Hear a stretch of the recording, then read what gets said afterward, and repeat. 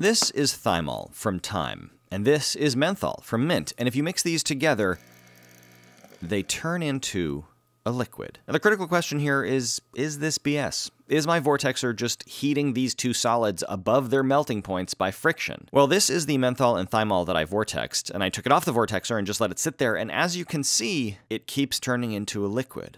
But look, maybe this is just residual heat. So let's get rid of the vortexer entirely. This is menthol and thymol just sitting in a test tube, and this is a time lapse over the course of about an hour. Look, it still turns to liquid. By the way, I love watching this menthol fall in. It looks like a glacier melting or something. Now, someone commented on my last short that I was just faking the chemistry, and because I definitely don't take the comments too personally, let me prove to you that I am not just holding a hairdryer or a heat gun off camera and faking everything you're seeing. This is thymol and menthol again, but this time I put a thermocouple in there. And as you can see, not only does it not heat up, it actually cools down by a few degrees. What's happening here is endothermic. And by the way, here's an ultra-wide shot if you really truly don't believe me, because again, I just let the comments roll off my back. Definitely. That's what happens. Menthol crystallizes in these beautiful, long, glass-like crystals that gave me an idea.